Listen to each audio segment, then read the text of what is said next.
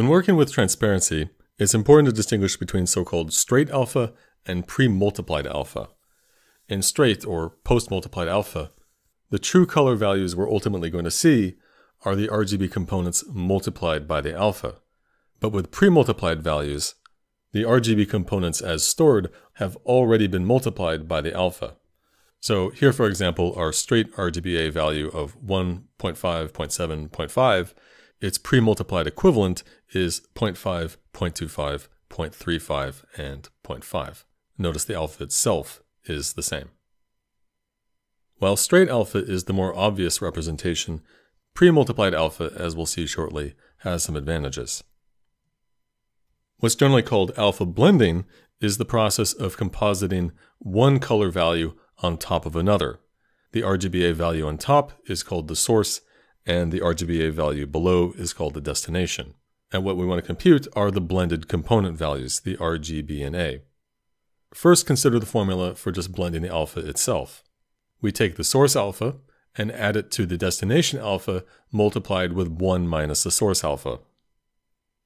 To understand the logic behind this, imagine we're layering two transparencies, both of which are filtering out some amount of light that passes through them both. Well, let's say that the top transparency, the source, filters out 60% of the light. In alpha terms, that would be 0.6. So only 40% of the light that hits our source transparency passes through it. Now let's say that the destination alpha only lets 3/4 of the light through, which in alpha terms is 0.75. Well, if our source transparency has already filtered out 40% of the light, if we filter out another 75%, 75% of 40 is 10%, and so only 10% of the original light is getting through both transparencies. And so in our formula here, that would be 0.6 plus 0.3, getting us 0.9 alpha, meaning it is 90% opaque, and only 10% of the light gets through. Now, note if either the source or the destination have an alpha of 1, meaning fully opaque, then the result is going to always be 1. Because say if our source alpha is 1, then 1 minus source alpha is 0, multiply that with the destination alpha, and then you're just left with 1, the source alpha. Or conversely, if the destination alpha is 1, but then source alpha is, let's say, 0.2, well then we'd have 0.2 plus 1 times 0.8. And so 0.2 plus 8 gets us again 1. So the formula correctly gets us a result of 1 if both or either alphas are 1. Also note that the formula is commutative. If we swap the source and destination alphas, we still get the same result. For the sake of computing the alpha at least, it doesn't matter which we treat as the source and which the destination. As for the color components, the formula is not commutative, and also the formula is different if we're dealing with straight alpha versus pre-multiplied alpha. Both formulas, however, get us a pre-multiplied result, and so if you want the straight result, you have to compute the blended alpha and then divide the blended color by the blended alpha. Anyway though, to understand the logic of these formulas, consider first the top formula for straight alpha.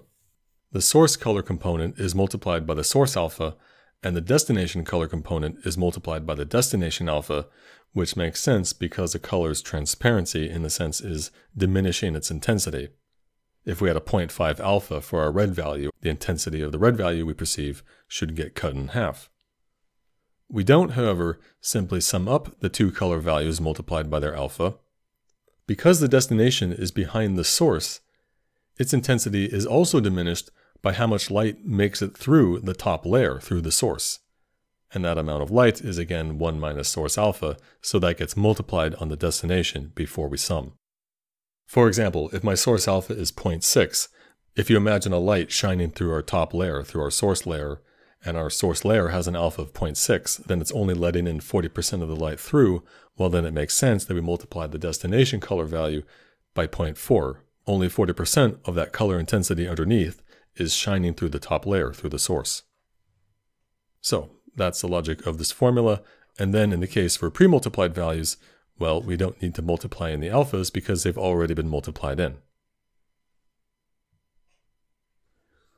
By default in OpenGL, the output from our fragment shaders simply overwrites whatever might already be in the frame buffer for that pixel. But if we enable blending, then what's already in the frame buffer, the destination pixel, is combined with the source pixel according to a formula that's hardwired into a special part of the GPU called the ROPs, which, depending on whom you ask, means raster operations processor, render output unit, raster operations pipeline. No one seems to agree, but they're called ROPs. And though this logic is hardwired, we have some options about precisely what the operation is. We can select among 5 options, what OpenGL calls the blending equations. In the first 3 equations, the source and destination are each multiplied with a respective factor. There's a factor for the source and a factor for the destination, and we have a dozen or so options about what precisely these factors may be. So that's configurable too. And as you can see in the first equation on the top, the products are then combined by adding them together. In the second equation, we subtract the destination from the source, and in the third equation, we swap that. We subtract the source from the destination. The last 2 equation options don't multiply the source and destination by factors. They simply give us either the min between source and destination or the max between source and destination. And be clear, this is per component. So say for min, it looks at both red components, and whichever is lesser, that is the output red component. To play around with all the possibilities, there's a really neat webpage by Anders Wiggelson that, using WebGL, is demonstrating compositing of an image on top of another using different blending equations and blending factors. Here for the blend equation, I can pick any of the 5 equations. Func add is the default, but here I'll change it to subtract, and now you can see the result. And then this top pull down lets us select the source factor. Right now it's just GL1, so you can see here that red, green, blue, and alpha of the source are all just being multiplied by 1. Meanwhile, for the destination, the components are all being multiplied by 1 minus the source alpha. But we have a dozen other options, including, say, GL dest color, so now the source components are being multiplied by their respective destination components, which gets us an odd effect, but this is something we can do.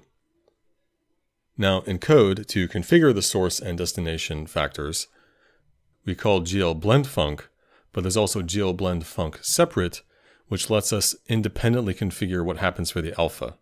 And so here, for example, if I select 1, notice now the source alpha is being multiplied by 1, whereas the other source components are being multiplied still by the destination color. So func separate is useful when you want to treat alpha in a different way. And likewise, we normally set the equation with GL equation func, but if we use GL blend equation separate, we can set the equation independently for the alpha. So now for the alpha, it's using the min equation rather than subtracting destination from source. And you can see how we would set these options in code down here. Also note this checkbox pre-multiply.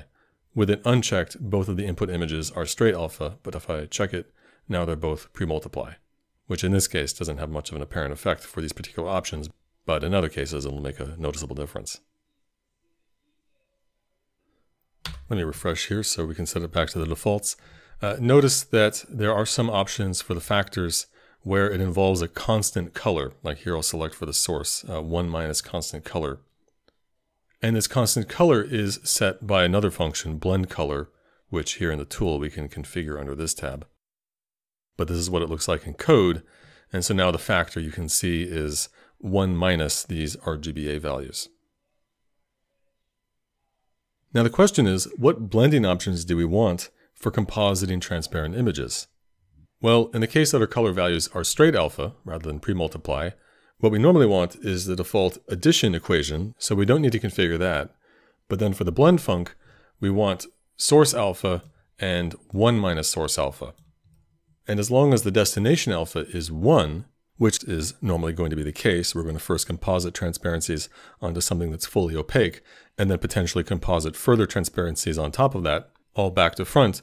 And so every time a blend is performed, the destination alpha will always be 1. And so we will get the correct color, but the blended alpha will be incorrect. This, however, will not matter because looking at the formula, it doesn't involve the destination alpha. We just always assume it to be 1. And in the final output that we're going to render on screen, the alpha is disregarded anyway, and the blended color values from this formula are pre-multiplied. So, long story short, this formula is correct for calculating the color value, but applying the same formula to the alpha channel is erroneously squaring the source alpha, and so our blended alpha value is incorrect, but that's okay because it's just going to get ignored. Now in the case that we're working with pre-multiplied alpha, now we want the source components to just be multiplied by 1, not by source alpha.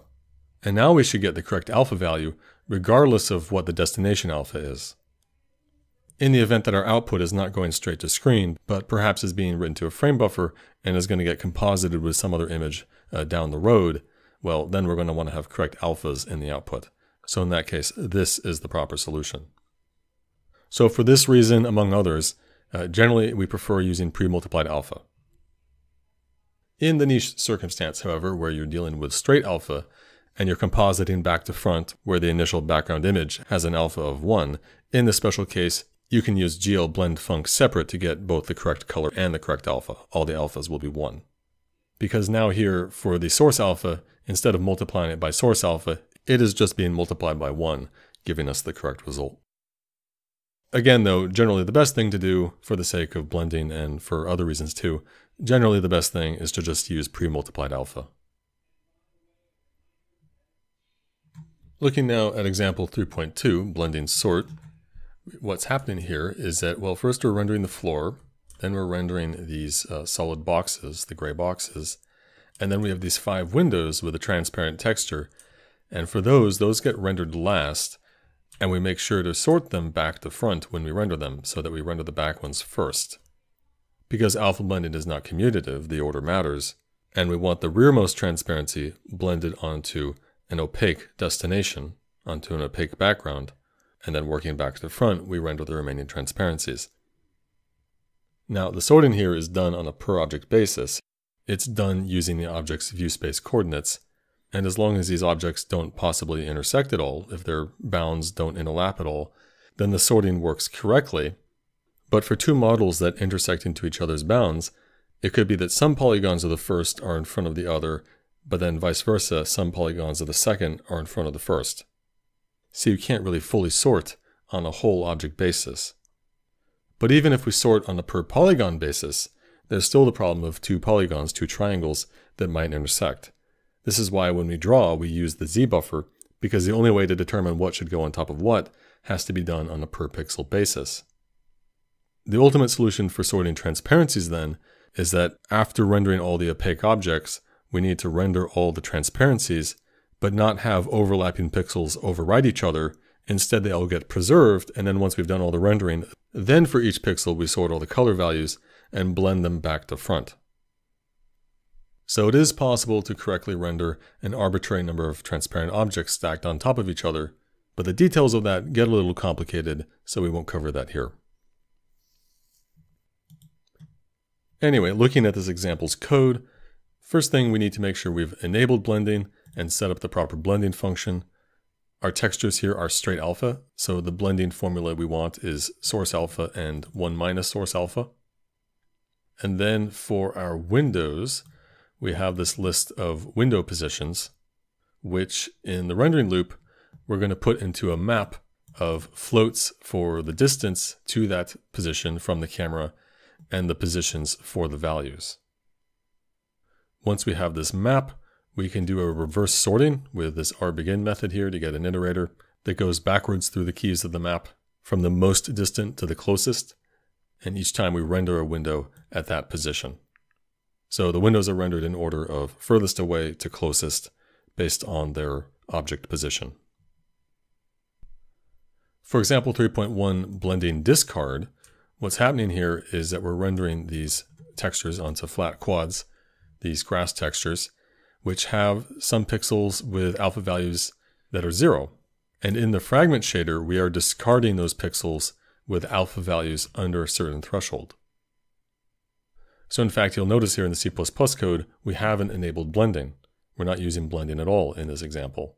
Instead, in the fragment shader, you see here that when the alpha of our texture color is less than 0.1, we just use the discard statement, which is like a special return from your fragment shader that tells the shader not to write any fragment value. Now, the reason we want to make this less than some threshold and not just simply equal to 0, well, if I rebuild now and run it again, you'll see we get these annoying little white tips. What's happening there is that looking at the texture loading code, we're using bilinear filtering. And so you sample from the texture, it does an interpolation, an average in most cases, of one pixel with its immediate neighbors. And so in the edges of the blades of the grass, where we go from non-zero alpha to zero alpha, some pixels that shouldn't get rendered, the interpolation is mixing in from nearby non-zero alpha pixels some degree of non-zero alpha, and so these pixels we don't want to see are still getting rendered because they're passing the test. They effectively have non-zero alpha thanks to the bilinear filtering.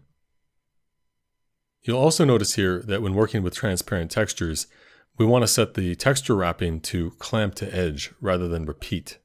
Because again, thanks to interpolation, at the edge, we would erroneously have some non-zero alpha through interpolation bleed into the zero alpha parts, the parts we don't want to see.